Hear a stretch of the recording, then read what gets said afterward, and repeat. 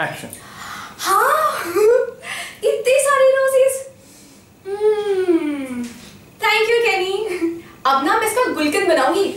पता है आयुर्वेद में लिखा है गुलकंद से शरीर को ठंडा ही नहीं करता बल्कि पेट भी साफ करता है।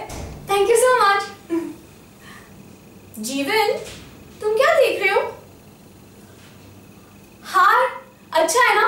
पापा जी ने दिलाया है नौचंदी के मेले से। पूरे 150 रुपए का है। मैंने तो मना करा था पापा जी मुझे नहीं चाहिए, लेकिन पापा जी ने झट से 150 रुपए निकाले और मुझे हार दिला दिया। अच्छा है ना? पापा जी ना मुझसे बहुत प्यार करते हैं। पता है रमेश, पापा जी लाल चड्डी में कसरत कर रहे थे, पीछे से आके सामने मार दिया। बहुत जोर से लगी, बैठते भी नहीं बन रहा था उनसे। लेकिन मेरे लिए नौचंदी के मेले गए, पूरा टिकट भी लिया, बस में खड़े खड़े गए। जोर से लगी थी ना, बैठ नहीं पा रहे थे इसलिए। अच्छा रमेश, तुम्हें कभी सांड ने मारा है क्या? नहीं, कभी भी नहीं मारा? हाँ अब बोल रहे हो तो नहीं मारा होगा ना, झूठ क्यों बोलोगे? वैसे तो मुझे तुम पे पूरा विश्वास है।